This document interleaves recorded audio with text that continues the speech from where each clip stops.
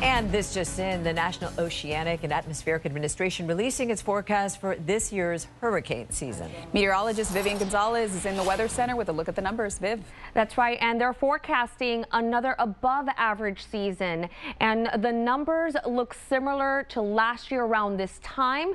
They're going with 13 to 20 named systems, and of those 13 to 20, 6 to 10 becoming hurricanes, and of those 6 to 10, 3 to 5 becoming major storms, and that means Category 3 or higher. When you compare that to the new seasonal average of 14, 7, and 3, it does seem like it's going to be an above average season, but experts do not anticipate the historic level of storm activity seen in 2020. Needless to say, they're forecasting an above average season. It only takes one, so that is why it's always a good idea to prepare for whatever Mother Nature may send our way. That's the very latest.